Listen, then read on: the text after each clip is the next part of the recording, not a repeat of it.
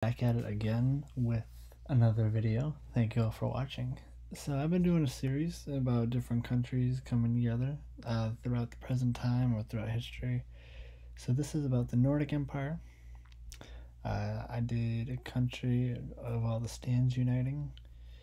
Did one about Greater Germany, where you have Germany and Austria-Hungary, World War One, and then you have the USSR, the Soviet Union and China, come together and form a huge empire.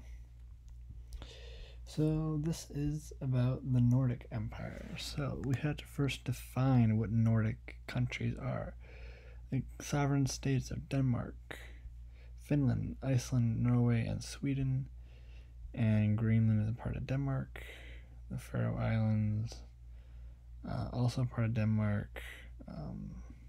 So let's fill in the map.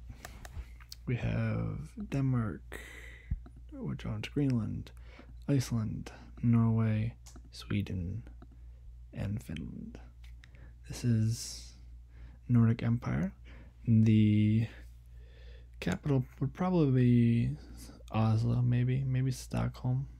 Somewhere in the geographic center would probably be Oslo. Yeah, this is a pretty big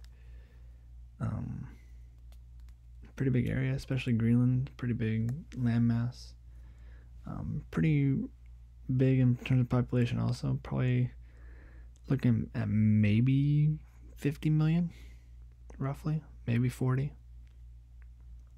I don't know, actually. Maybe, I don't know, probably be lower. Maybe anywhere from 20 to 40. I'm not entirely sure of the populations in Nordic countries.